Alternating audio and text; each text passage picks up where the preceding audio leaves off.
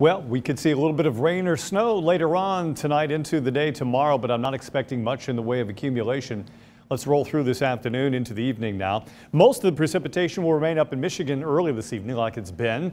And then a fast-moving system off to the south could bring us some sprinkles of rain. And then some lake snows will eventually be moving this way tomorrow afternoon. We could see a couple of snow showers here and there tomorrow, although I'm not expecting much, if anything, in the way of accumulation. Temperatures during the day just a little bit too warm for that. 32 tonight. Again, a rain-snow mix possible. The precipitation will be very light. Southwest winds at 5 to 15. Tomorrow, colder, 37 with an early snow shower, and those winds gusty, making it feel a bit colder.